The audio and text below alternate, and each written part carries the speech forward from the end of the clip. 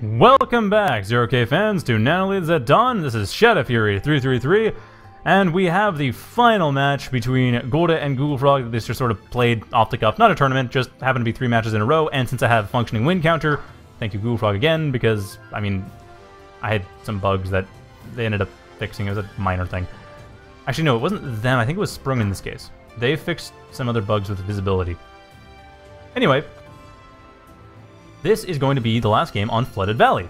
Flooded Valley is, as you can tell, a sea map. There is water. You can go under the water. You can go over the water. I actually wouldn't recommend going under the water because bump water is kind of weird when you're under it. But you can go over the water. Actually, does it refract? No, it doesn't really even show anything. It's actually very weird. Anyhow, that was unnecessary. So yeah, Flooded Valley is a water map. There is water, and thus Hovercraft, Amphib, and ships, usually Hovercraft and Amphib, are what are played. It's also a famine map, again! So another famine map. Well, we saw last time a famine map was Amphibious, and GoogleFrog, although admittedly at great effort, did win. So we'll see if this works this time around. It'll be interesting, though Godde is going for Hovercraft, and Godde has typically been quite good with Hovercraft. There was a while when Godde was the only one playing Hovercraft, and they played it very well, though admittedly there have been a lot of changes since that time. So we'll see. Anyhow, that is really all there is to it. Let's start the match. So, starting off immediately, this is a map I should point out that has a lot of reclaim in the opening areas. Like 500 metal and 1400 energy. You don't really need to build a power plant for the first 2 minutes of the game. Just reclaim. Reclaim everything. Each of these trees, 25 energy. Okay, there is 1400. That is true. It's just not obvious. But yeah, you can just reclaim your way to victory for at least the first couple minutes. So a couple daggers and a couple ducks. And ducks going down here. X-ray shader was working underwater. Anyway. Well, hopefully you can see the ducks just fine. But yeah, a couple ducks. A couple of daggers. And actually a lot of ducks, come to think of it. 1 dagger here, but 4 ducks just moving down in single file, sadly. So GoogleFrog unfortunately needs to group them up, and is doing exactly that. There we go, getting that group going. Because on their own, they didn't do a great job. And down goes... See, this is what I mean. When I mentioned in the last game that daggers are not particularly useful unless they have a critical... Not last game, sorry. It was... I think... When was it? It was, I think, the second game I did, the one between GoogleFrog and Sanic, where I mentioned that Hovercraft really needs critical mass to be useful. That's all it has to its name. Ooh, unfortunately, ducks do not home when underwater. Or the torpedoes don't home when underwater, so they don't do especially well against daggers. If the ducks get out of the water, they'll be fine. Although even then, like 3 ducks against 5 daggers, I think the ducks actually are, yeah, slightly better for cost, but they're basically even. So think in terms of numbers because the costs are the same. Unfortunately, yeah, ducks only have homing above water. And we see, okay, scallops are coming in here. Kind of see why. I mean, we do see a lot of daggers. This is getting to critical mass. I think it is, okay, 1 short. About 6 or 7. It depends on what you're fighting, actually. It does depend on the target. I think against ducks, 340, the critical mass should be actually about 3. No, 4. Critical mass is 4, just barely. So these ducks can actually take out any of these groups right... Oh, not right now. Not anymore. These 4 have grouped up. That is going to be a problem when they attack here. But the scallop... Oh, the scallop stays above water. It'll be perfectly fine. It just needs to stay above water. And GoogleFrog's commander moving into a dangerous position, gonna be like 6 or so volleys. And yep, Godde moving around, taking out that commander, or trying to at least. Commander trying to upgrade, but this is not working out. The commander only has about 10 seconds to, not even 10 seconds, 5 seconds to live. Takes out one of them. Okay, that buys it a little bit of time. There we go, got its riot cannon. That succeeded, that got out of there. These ducks need to get on the island though. They get on the island, they should be fine. They should have the range advantage, and they should have homing to their name. But no, they're not. They're going underwater. Why are they going underwater? GoogleFrog knows they don't need to go underwater. They should be above water. There we go. And indeed they do, because there goes the ducks above water. This is still basically critical mass for the daggers. The daggers are going to win this fight. The ducks doing a valiant job, but that was just not enough. The critical mass has been reached. Scallops will be fine at this point. Ducks will not. Ducks will have basically no power right now. GoogleFrog's still a bit ahead economically. Not reclaiming a whole lot of energy, though, and they are behind energy-wise. And they have, still a lot of metal. A lot of metal and a lot of energy in their base. Godde, on the other hand, has reclaimed all of it. All but 75 energy, all but 3 trees have been reclaimed by Godde. And we can see the effect of that. Godde does have a slightly larger army despite... I mean, GoogleFrog actually did have a larger army earlier on, but still, that's a lot to work with. So GoogleFrog, gonna be hit hard. This duck, it'll do what it can. The defender's not gonna be of any help, but the duck will do what it can. These defenders have been just treasonous lately. Like, hitting buildings, hitting fellow units, just so much defender treason. Oh, still got rid of 3 of them very rapidly. Oh, I think the critical mass has been lost. No, not quite. Actually, the critical mass is still there, but not for this many ducks. Where are those scallops? There are the scallops. Just walking down. Should be able to deal with this without too much issue. Just like, Excavator's supposed to work underwater. Maybe the outline is just overpowering it. Anyhow, that aside. Godde... Oh yeah, it is. Never mind. Godde is, I think, ahead. GoogleFrog, however, if they bait Godde into attacking, because we saw last game, we saw in that first game, the one in Apophis, that if GoogleFrog is able to bait Godde into defended positions, GoogleFrog can win. GoogleFrog can actually win quite well. But at this point, I don't know. Godde has the critical mass. GoogleFrog's underwater right now, once again in a disadvantageous position, especially with the scallops. They need to get above water, but they cannot. They can't actually go... Oh, they can go up here. Why am I not going up there? They need to go up there. They desperately need to go up there. And down go all the ducks. Like I said, critical mass. And there we go. That's what the scallops need. Bait those onto the shore. Like, bait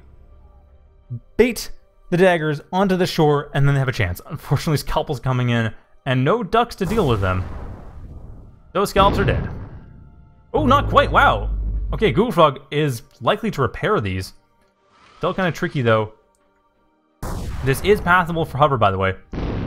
Ah, one of them goes down. The second one, however, can be repaired, but I don't know if it will be.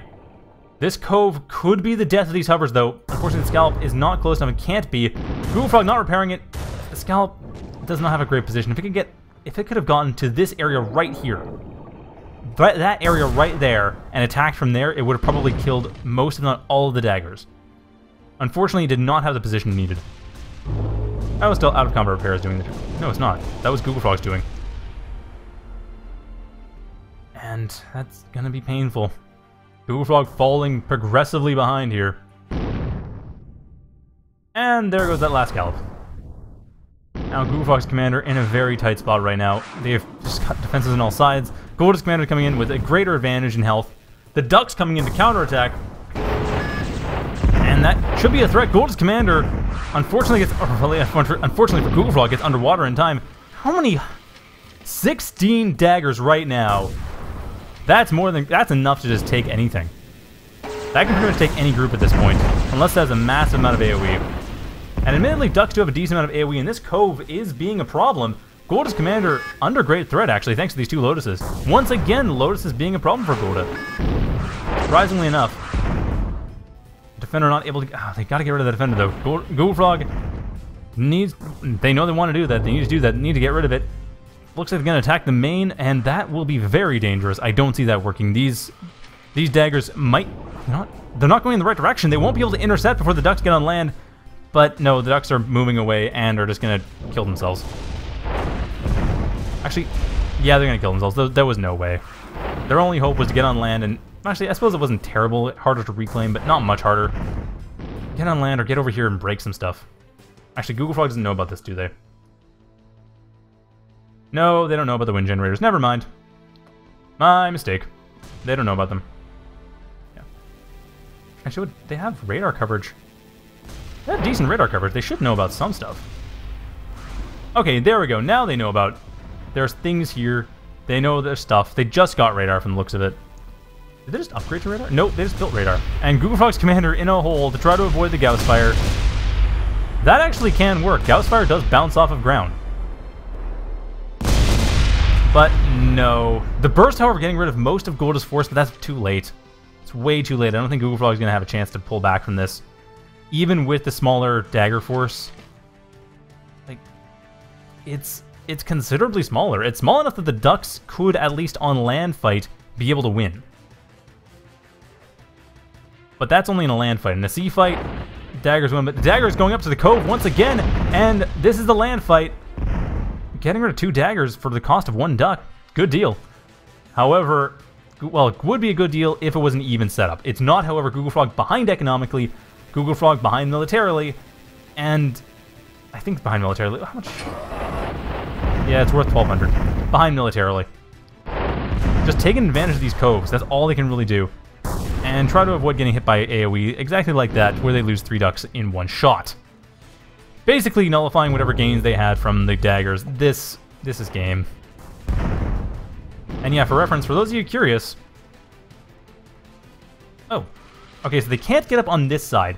These sides they can, the front they can, the back... Actually, there's been a lot of damage. Never mind, I can't say for sure. Right now, the sides they can. But as you can see, stuff was dug. But yeah, the sides they definitely can. It looked like they could at first, so I think this is just damage from stuff blowing up. Yeah, this is damage from stuff blowing up that's causing the pathability problems. So, by default, no. By default, this whole area, this whole cove, or all these coves, this whole center island is pathable. It's hard. It's not safe. I would not path it with Hovercraft, but it's pathable totally. They can get in, and they have. And at this point, yeah, GoogleFrog does not have anything. They have ducks and scallops. They have some reclaim to work with. I mean, emergency reclaim, I guess that's what it was for. But even then, I don't think it's enough. Because they have no AoE from water to land, or water to water. They have nothing. They have no crowd control for this. Scallops do not... They sort of do the trick, but they're meant to be a skirmisher underwater. At least I think they are. Maybe not, actually. That attack's different. It looks like... Air effect's fairly low. Yeah, I don't know. I don't know if they're meant to be a skirmisher now.